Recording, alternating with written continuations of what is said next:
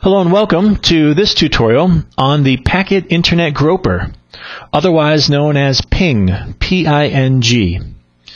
We're going to start off by taking a look at the purpose of this utility, and then we'll move on to see how it actually works.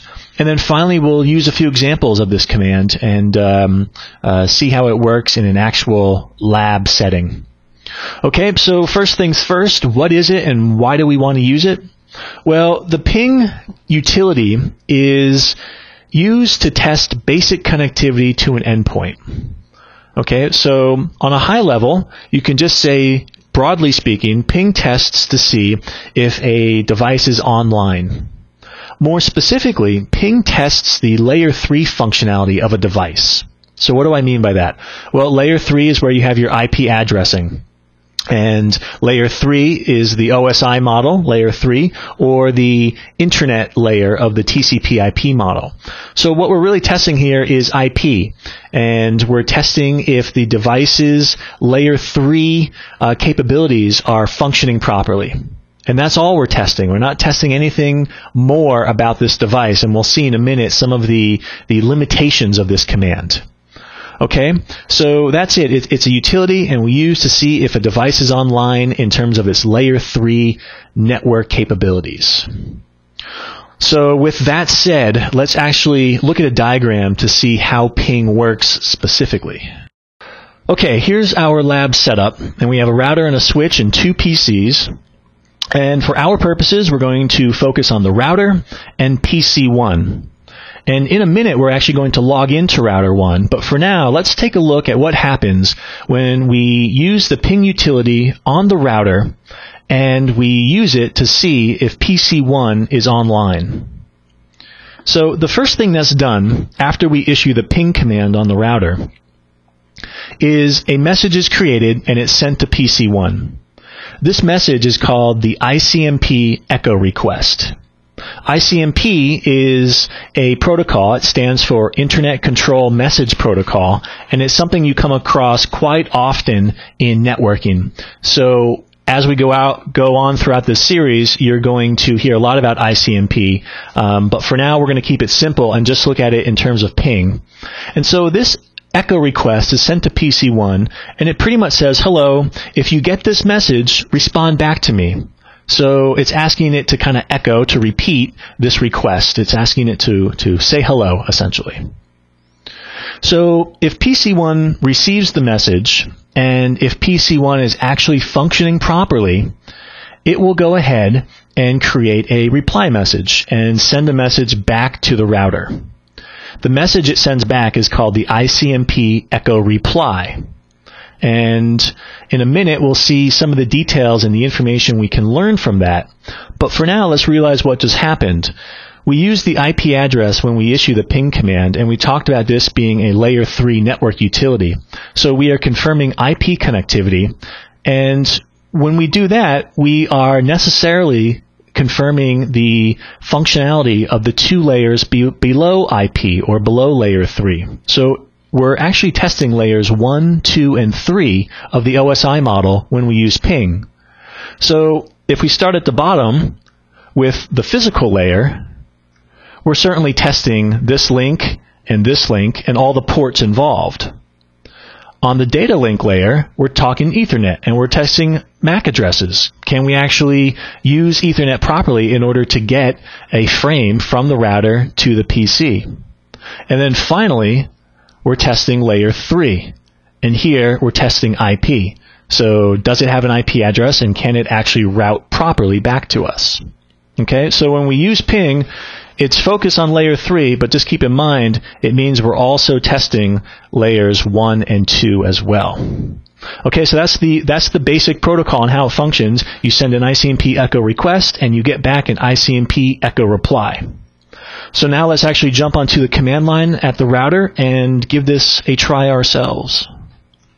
Okay, so we're on the router now, and we're going to use ping to see if PC 1 is online. So the command we want is ping, and after that we enter the IP address of PC 1, which we know is 10.10.10.5. So let's hit enter, and we have our results right away. So let's take a look at some of this information we have here. Sending 5 100-byte ICMP echoes to 10.10.10.5. So right off the bat, it's telling us how many echo requests it sent. Now, in the previous diagram, we only looked at one message sent, one echo request, and one echo reply. Ping can be implemented in a couple different ways, and in fact, we have control over how many messages we want to send, but by default on Cisco routers, it's 5, and they do that to give you a better understanding, I guess a better measure of the performance, because if you only send one packet, perhaps that packet can get dropped or filtered somewhere along the network, whereas if you send 5 and one gets dropped, 4 still have a chance of getting through and coming back. So it's a more thorough testing, pretty much. So we send 5 messages. It tells us the size of each message. We can control that as well. And if we look down here, we see that the success rate is 100%. And each one of those exclamation marks indicates that a successful message was sent and received. Okay, so our success rate is 100%, 5 for 5. And then we also learned something else here, the round trip time. So when you send a message, the ping utility is going to measure how long it takes for our message, once it's sent, in order to get a reply back. Okay, so it's the measure of the transmission of the request to the reception of the reply from the host. And it gives us some interesting output. It calculates the lowest one, the average one, and the maximum time. MS stands for milliseconds, so you can see how quickly this is happening. Okay, so from this example, we can see that the router can successfully ping PC1, and it's happening pretty quickly. The average time was 1 millisecond. Well, let's take a look at ping if we want to use some more functionality, if we want to customize it a little bit. So instead of entering the IP address, let's just hit enter after we type in ping. And then we're prompted, do we want to use the IP protocol? Well, yes, we do actually. So you just hit enter to take the default. The default is listed in the brackets there. And now it's asking us for our target. So again, we enter PC1's IP. And then here we have our option to change how many messages we want to send. Perhaps 5 isn't enough. Perhaps we want to do 15. We'll hit enter, and then we can change the datagram size of the IP messages. So this can be useful if you're testing out maximum transmission units on a link, and we talked about that in some other tutorials, but essentially it gets to testing out bandwidth capabilities and also fragmentation. Those are some of the things you can kind of gauge with the ping command. So for here, let's change it to 500 bytes.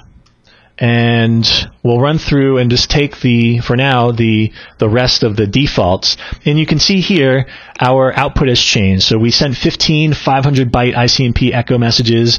You can see we have 15 exclamation marks there. Our success rate is 100%. And again, we have the round trip time measurements there as well. Okay, so we can customize ping a little bit on the router in order to get some more information and play around with it to whatever end we're interested in. A couple notes about the ping command. It's a good kind of broad measure of performance, but it's oftentimes can be a little bit misleading. If you try to ping a device and it doesn't respond, the device may be up and functioning fine, but perhaps there's a problem between you and the device. So the packets never got there in the first place. So you can't just assume that the end device is having a problem. So I guess if you come into problems with ping, if your endpoint doesn't respond, or it only responds to half of the messages, or if it takes a very long time to get the messages back, don't just immediately assume it's the end device. There could be everything between you and the end device to look into. Okay, so again, it's just a very high level measurement of functionality here. Also, if you're using the ping command but you're using it for a problem that doesn't apply, then you're going to frustrate the people you work with. And here's an example. If somebody says, I think the mail server isn't functioning properly, I can send mail, but I can't receive anything. And if you jump onto a router or a PC and you ping it, and it pings just fine, and you go back to them and say, well, I can ping it, I don't think there's a problem, there's a high chance you'll get slapped. Why do I say that? Because it's not apples to apples here. They're talking about a higher level problem, like an application layer problem with mail, and yet you're just testing layers 1 through 3. Okay, so I guess what I'm saying is be smart in how you use the ping command. Use it when you need to test what it can test. Okay, don't try to use it for something that it really has no insight into. Okay, and so that's the ping utility. Jump onto your router, switches, or PCs and play around with it. That's it. Thanks for watching.